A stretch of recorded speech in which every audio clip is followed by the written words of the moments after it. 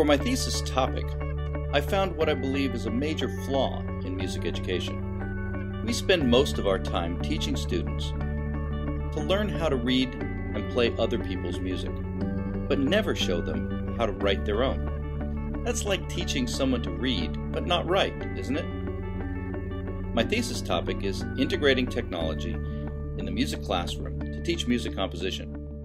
I've been developing curriculum and lessons in my classroom to teach students how to write music before or as they learn the fundamentals of music theory, harmony, and playing their instruments.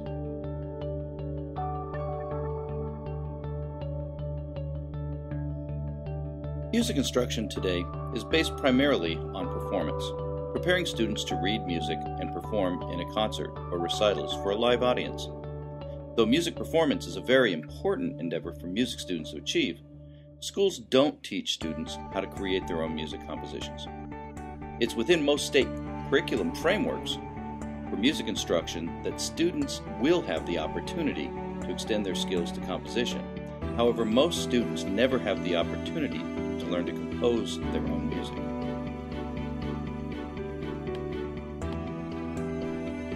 The Music Educators National Conference, MENC, and the National Association for Music Education recommended in 1994 that every music course offered, including performance courses, provide experiences in creating, performing, listening to, and analyzing music, in addition to focusing on specific subject matter.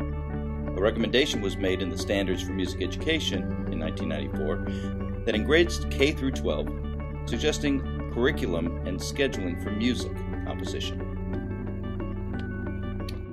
The instructional activities recommended are directed towards achieving the national content and achievement standards. The curriculum comprises a balanced and sequential program of singing, playing instruments, listening to music, improvising, and composing music. Though these recommendations are voluntary, they've been adopted into most state frameworks for music instruction. Very few schools have implemented this recommendation for composition or students to create their own music. The solution to this problem is to teach music integrated with new technology. Advances in music technology have been made so that students with little or no experience in reading music can be introduced to composition and arranging music without having previously mastered singing or playing an instrument. Music technology allows students the freedom of working independently and sharing their work creatively with the class as a group. Students have the ability to work on projects at their own pace and develop their own creative process. Once the creative process is completed, the students share their work with the class for analysis, critique, compilation into collaborative CDs, recordings, and productions. Students with disabilities will be able to express themselves in ways that were not previously comfortable or physically able to do so. Music is an art form that transcends the physical bounds for many students. Creating music allows students to move people in an emotional way and create an atmosphere for others to enjoy.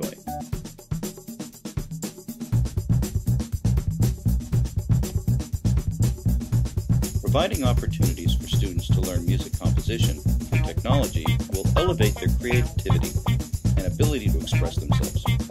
Participating in musical creation stimulates brain activity that promotes the growth of neurological pathways and leads to higher critical thinking skills. Music educators need to have the skills and training opportunities to provide instruction of music with technology. Music education integrated with technology is vital, not extracurricular, and teachers need the training and resources to be able to be in their classrooms. My media project idea came to life when I was given the opportunity to create a new course for my music department in music technology. I had no resources to find information, equipment, software, or training to use everything necessary for the electronic music lab. When I was given the approval to start teaching the class in music technology, I was given a budget to purchase computers and software.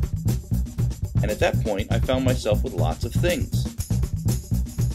Computers, synthesizers, keyboards, sequencers that I could use to teach music technology with. But I had no idea how to use it or how to create lessons to teach music with my new things.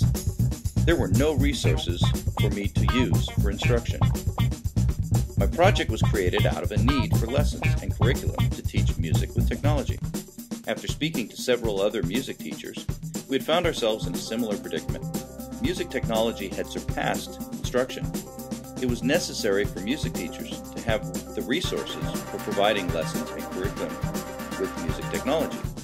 So I created the Music Technology Network so that music teachers can share lessons, ideas, concepts, different projects that they've been working on with each other so they can gain a social collaborative environment to be able to get ideas so that they can continue to develop their music courses.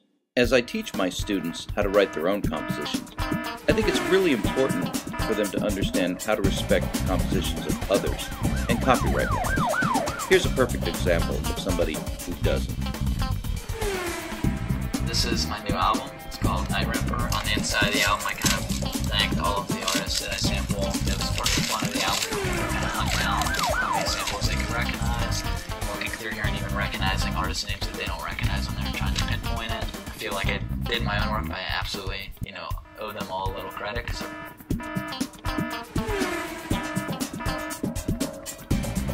lately on the album, and I have a lot of respect for all of you. The album stirred up a lot of controversy this year. I think people realize that I'm not hurting anyone, and I'm helping them, and kind of why go after someone who's just, clearly they're just trying to make music.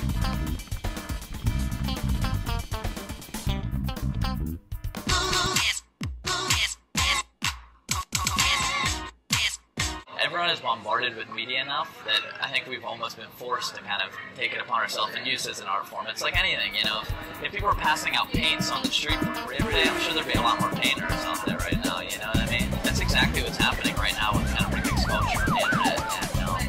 And, I don't know, I think the current laws are in a lot of ways just prohibiting